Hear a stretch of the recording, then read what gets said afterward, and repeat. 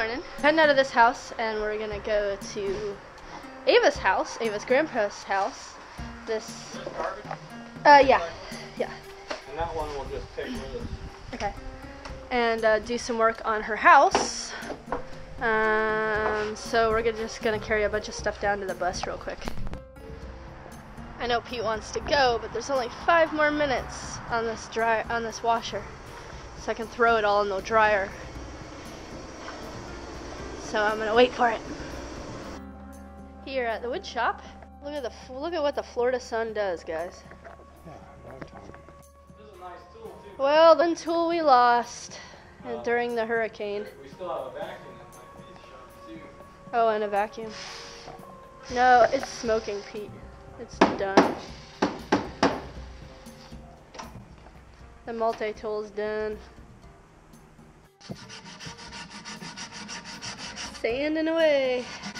The machine that I was going to use to sand this broke, so I'm just going to hand sand it, which it's not going to come out as nice. It'll have a slight patina to it, which I kind of like personally.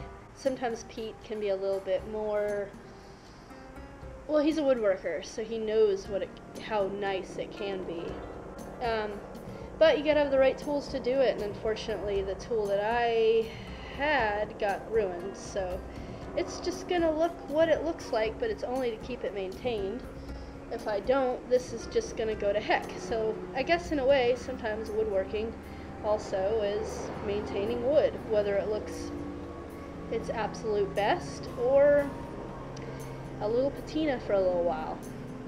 While I was sanding, I was thinking about the night that all the people, was that last night? No, the night before, where they were filming at the house. Hey, Scotty. There was a lady, probably about my mom's age now, probably late 60s, and she, in between, what's that? Scotty! She, in between waiting for, having to go on set and do her acting stuff, she had to wait for a little while, so she sat there and she was reading my book, and while she was reading, I kind of walked by, and she's kind of sitting there reading, and she looked up at me, and it's kind of like the look of mother approval, like how a mother would look at someone and kind of say that they're proud of that person. But it was kind of like a nice friendly reminder to myself, it's kind of like a gift that my mom gave me, where I can look at people and see them reading my book and kind of see them smile when they're reading, and it makes me happy. So anyway, that's kind of a couple things I was thinking of while I was sanding away.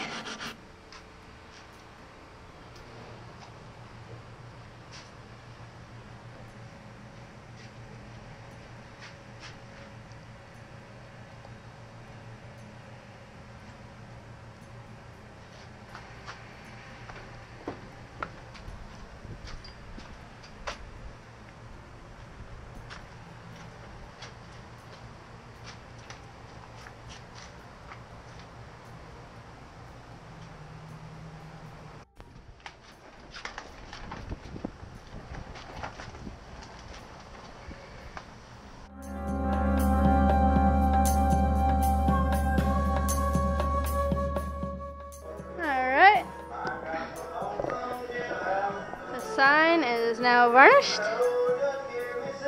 That'll preserve it a little longer. Go ahead and start one, Courtney. Okay.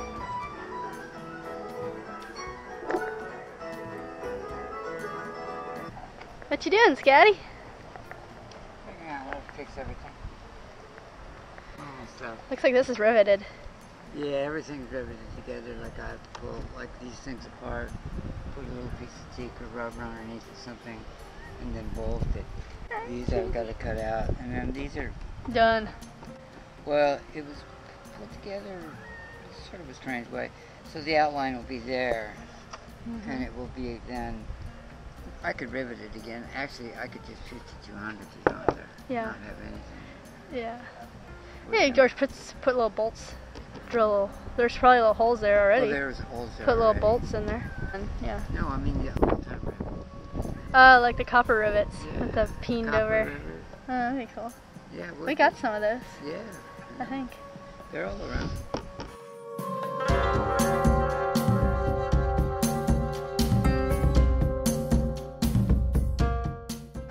Coat that with a little epoxy, thinned epoxy.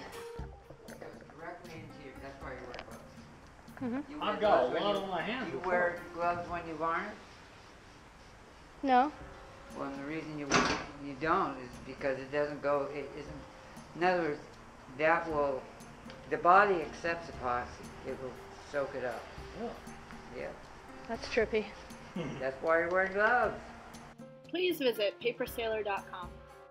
So got everything out of the house. Got Layla. Heading to Ava's house.